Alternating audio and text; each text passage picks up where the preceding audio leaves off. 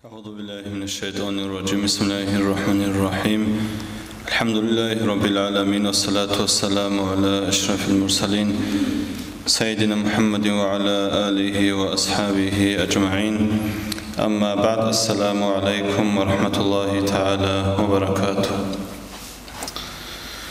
Хвала Всевышнему Аллаху, который вывел нас из мрака невежества к свету знаний посредством лучшего из творений пророка Мухаммада саллаллаху алейхи вассалям, которого Аллах послал как милость для всех миров и образцом для подражания всем поколениям людям. Иншаллах, мы сегодня будем говорить о достоинстве ильму знаний, так как во многих аятах и хадисах пророк алейхиссалям нас призывает к тому, что мы изучали ильму, потому что для чего это так пророк алейхиссалям нас призывает к тому, что мы правильно знали совершить поклонение и ибадат Всевышнему Аллаху. Вот столько людей мы приходим сюда на фарз намаз, совершаем, выполняем обязанность перед Всевышним Аллахом, вслед за фарз намазом читаем азкары, после азкаров совершаем ратибаты суннаты. Это все, дорогие братья, есть определенные условия, есть адабы, есть то, что портит намаз, это то, что, дорогие братья, нам необходимо, мы должны изучать. Потому что, зная, если мы будем совершать намаз, понимая смысл того, что мы говорим, за это, дорогие братья, мы получаем большее вознаграждение кири. Вот столько времени, всю жизнь мы совершаем намаз.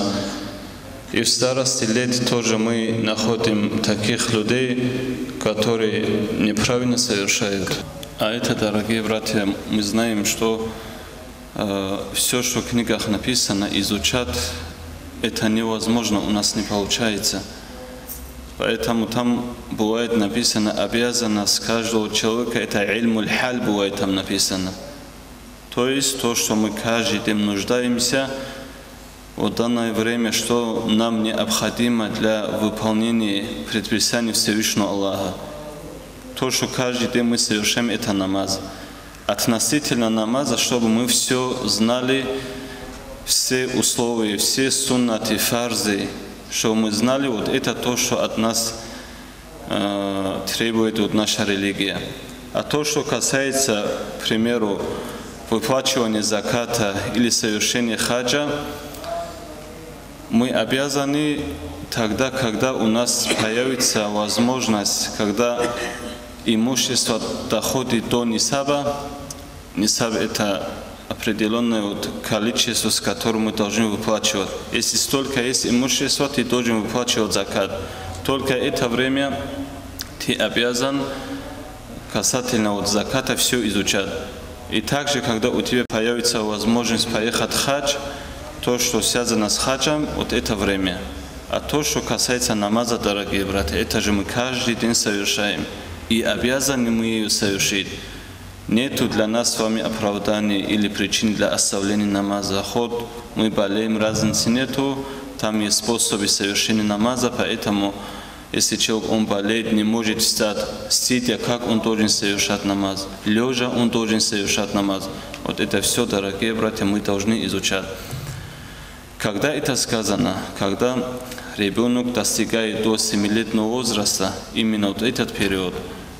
Почему так сказано? Потому что это время они запоминают то, что мы им рассказываем, до них доходит, и когда повзрослеют, им легче будет это все выполнить. К нам обращаются люди, вот недавно тоже взрослый, пожилой человек подходит и говорит: я не могу, говорит, заставить своего сына совершить намаз. Он плача говорит, он мне говорит, сказал, что в моем возрасте, в молодости, говорит, ты тоже не совершал намаз.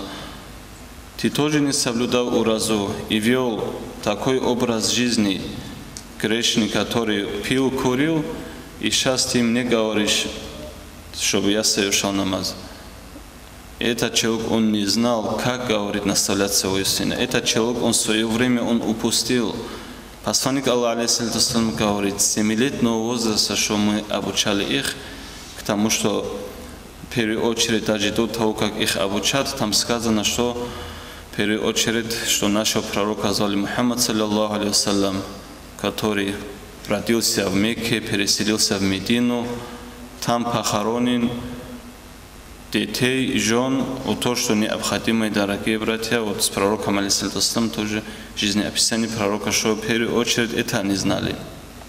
И в вторую очередь и намаз, и остальное все от 7-летнего возраста.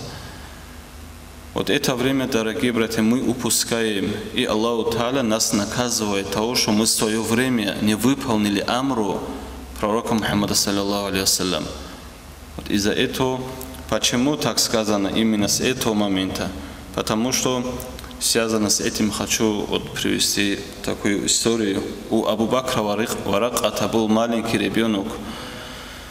Это хорошая история, послушайте. И этот сын говорит, один день он маленький ребенок, который вот изучал ильму, брал уроки Корана у одного учителя, он бледный и дрожащий, раньше времени, говорит, пришел домой. Отец спрашивает своего сына, о мой сын, говорит, почему так раньше времени ты с медресе пришел? И сын отвечает отцу, о мой отец, говорит, сегодня мой учитель меня научил одному аяту из Корана. Услышал этот аят, говорит, я дальше не смог продолжить свой урок. Отец сына спрашивает, что за аят из Корана, и он приводит это 17 аят сури Музаммил, бисмиллахир рахманир рахим. فكيف تتقون إن كفرتم يوما يجعل الولدان شيبا صدق الله العظيم. И если вы не уверуете, то как же вы спасетесь в такой день, когда младенцы становятся седыми? Наступит же такой день, маленькие дети, младенцы, когда становятся седыми, что же вы будете делать, если должным образом не уверуете? Вот услышал вот этот аят, говорит, этот маленький ребенок, он не смог продолжить свой урок.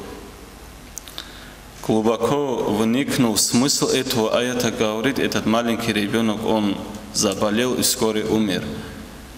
И отец Абу Бакр Варакат, сам тоже он был большой ученый, он был, говорит, поражен случаем своего сына.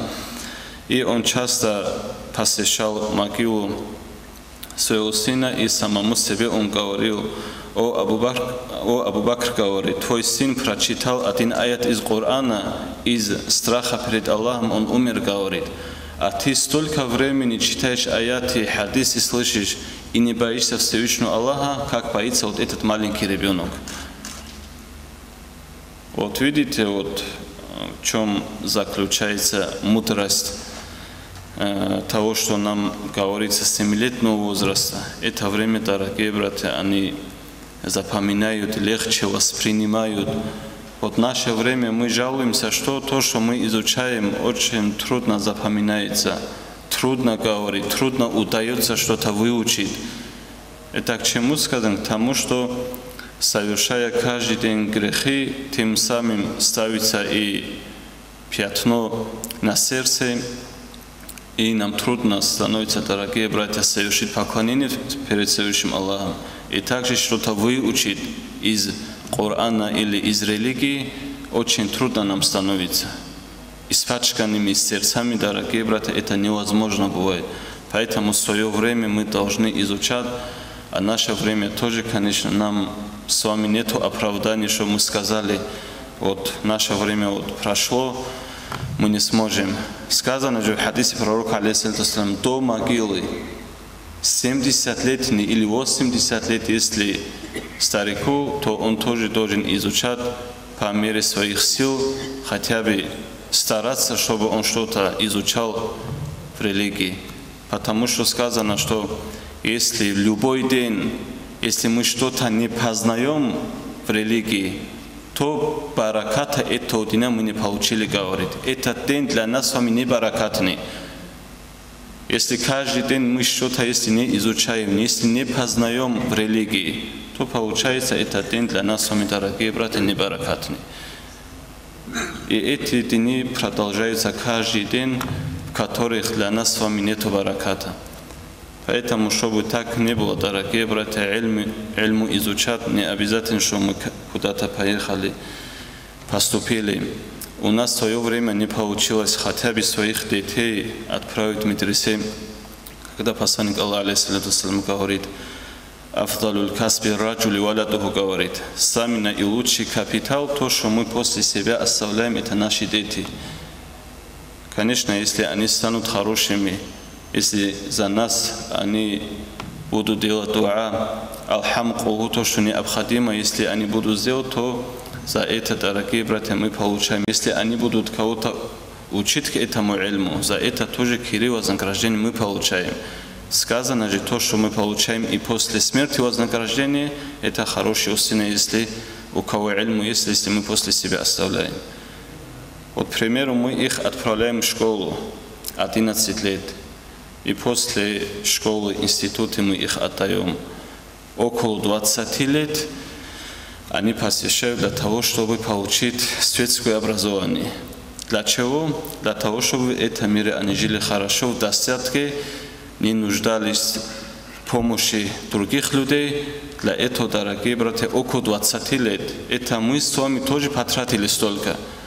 Кто в школе не учился, наверное, нету такого человека. Хотя бы 9 классов мы окончили, 9 лет мы учились в школе, а сколько мы учились для того, чтобы получить ахиратские знания, для того, чтобы мы ахираты жили счастливы, для того, чтобы там мы не нуждались в помощи других людей. Сколько лет мы посвятили для того, чтобы получить религиозные знания. Вот таким образом, пускай каждый себе задает вопрос, и что хуже получается исламские знания, чем светские. Здесь я не критикую светские знания, дорогие братья. Это знания тоже нам нужны, нам хорошие врачи и педагоги тоже нужны. Но отдаваться полностью туда и забыть про ахиратских знаний, вот что плохо, дорогие братья. Когда мы сегодня их устраиваем, светские институты, и у кого нет возможности, он тоже занимает большие средства, и их устраивают, и чем они там занимаются в течение этого времени, 5-6 лет, и их не там учебу закрыть, тоже столько расходов потратить на них, и в итоге они закончат свою учебу или нет, тоже мы не знаем. И во время учебы, чем они занимаются, тоже посмотрите. За это тоже нам придется отвечать перед Аллахом, за то, что мы их не контролируем. Также мы и девочек тоже туда же отправляем, не контролируя их. И давайте возьмем и того нашего сына, которого мы отправили в медресе, чем он там будет заниматься. Хотя бы вот это большие грехи он не будет совершить, прелюбодеяние, зина или другие большие грехи. Если он закончит свою учебу, станет алимом, где-то будет он преподавать уроки, где-то он будет работать имамом, призывать людей, за это же тоже, дорогие братья, мы кири получаем. Родители получают кири за то, что они отправляют их в медресе.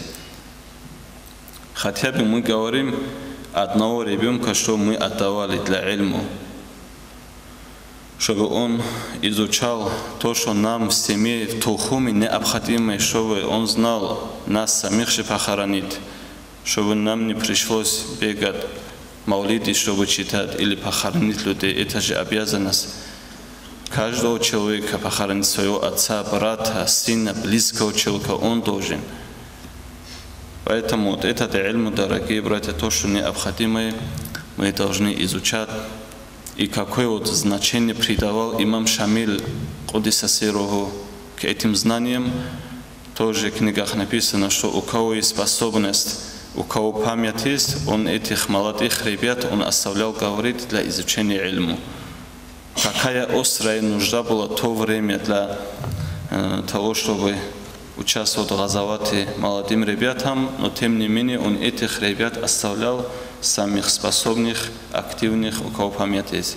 И говорит, сам тоже они преподавали даже находясь на Ахульго, в книгах написано, когда шли эти ожесточенные бои, истекая кровью, говорит, они после вечернего до ночного намаза, вот этот период времени, говорит, они преподавали имам Шамиль своим наибам, он давал уроки. Вот так они собирались не в таком уютном месте и в таких ни'матах они получали уроки. И со всех сторон нападения, и там раненые стоят, и другие больные. Даже это время, говорит, имам Шамиль, он не оставлял, он всегда давал уроки. Все тоже, дорогие братья, тоже мы понимаем значимость этих наук, значимость того, что они нам с вами оставили наследство. Это их баракат, то, что мы сегодня сюда пришли, находим время здесь, хотя здесь мало людей, зная, что сегодня лекции, и мы с собой не берем наших других братьев, детей, соседей. Это тоже наша с вами обязанность, что мы других тоже призвали сюда. Когда Аллах Та'аля говорит, бисмиллахир-рахманир-рахим, баллигу анни валау ая, вы доводите, говорит, от меня хотя бы один аят. То, что мы знаем значимость этого фарз намаза, значимость джамаат намаза, за что мы получаем, это же мы должны передавать и другим людям. Вот вы понимаете значимость этих проповедей и лекций, хотя бы им рассказать, что пока мы будем здесь находиться, мы получаем рахмат Всевышнего Аллаха. Инда дикри салихин танзилу рахма же сказано. При упоминании благочестивых людей не спасивается милости Всевышнего Аллаха.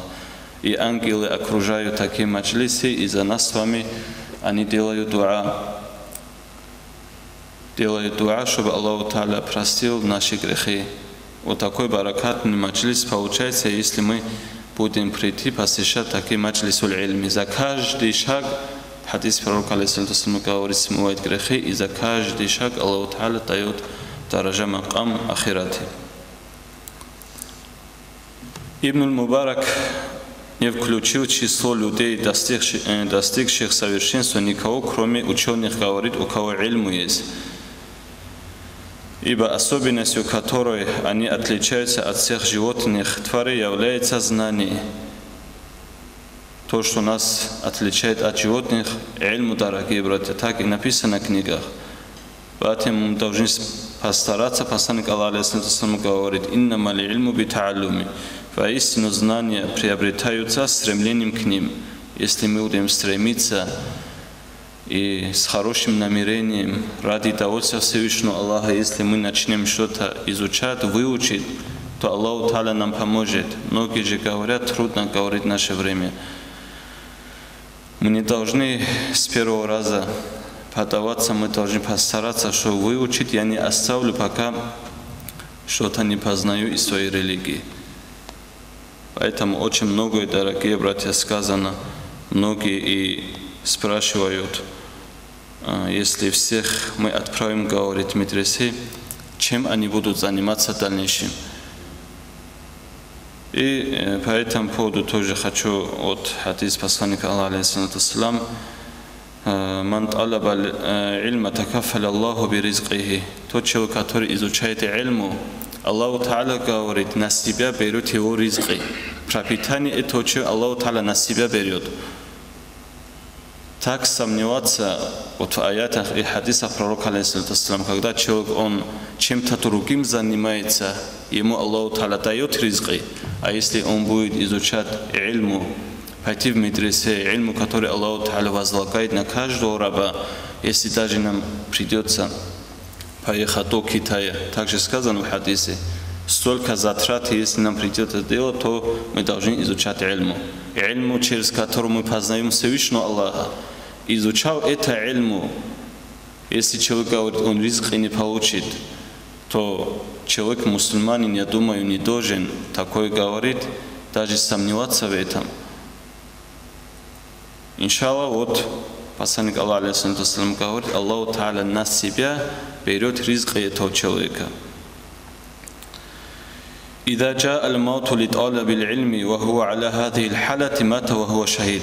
В другом хадисе посланник Аллаха алейхиссалям говорит: если изучая ильму человек он умрет, покинет этот мир, он уйдет из этого мира шахидом, говорит. Смерть шахида получает, если изучал, будучи мутаалимом, если он умрет, лучше этого, дорогие братья, что может быть? Степенью шахида он получает, если он будет мутаалимом. А стать мутаалимом, там ничего трудного нету, дорогие братья. Вот вы пришли на лекции. Для чего пришли? Для того, чтобы что-то познавать в религии. Вы тоже мутаалими. Или там каждый день можете взять книгу на русском языке, на аварском, на других, на даргинском, на других языках, разницы нету, что-либо изучать из ильму, вот это тоже ты будешь мутаалимом. А в книгах же сказано, что чем совершать суннат поклонение, выучить один раздел из науки, это лучше, чем ты будешь ночами совершать поклонение ибадат Всевышнему Аллаху. Просто один раздел ты выучил относительно вот намаза или поста, разницы нету, то это говорит лучше вот желательно вот поклонение ибадат амала. Поэтому, дорогие братья, вот такое вот вознаграждение мы получаем за то, что мы, если будем изучать ильму. Также передается, что Ибн Вах, он сказал однажды, когда я находился у Малика Ибн Аббаса, пришло время желательной молитвы, говорит. Я собрал свои книги и встал, чтобы совершить намаз, а Малик, он спрашивает, что ты собираешься делать? Он отвечает: хочу совершать суннат намаз. На что Малик, он отвечает, удивительно, говорит, ведь то, ради чего ты встал, не лучше, говорит, того, чем ты был занят до этого, говорит. То есть, то, что ты оставлял, он же ильму изучал. Вот это изучение ильму, говорит, это лучше, чем совершение суннат намаза. Потому что посредством ильму, дорогие братья, мы познаем, каким образом мы должны совершить поклонение. И находясь в мечети, чем мы должны во всех, вот наш образ жизни, дорогие братья, все во всех делах своей работы, находясь на улице, адабе улицы или своими братьями, вот окружающая среда, ко всем есть, как мы должны относиться, и ильму есть до судного дня. Относительно и нашего времени тоже пророк алейхиссалям заранее же рассказывал нам хадисы. Поэтому не только находясь в мечети, и на улице везде, дорогие братья, мы должны знать адабы нахождения на улице и везде, тем самым, чтобы за это тоже мы получили воздаяние перед Всевышним Аллахом.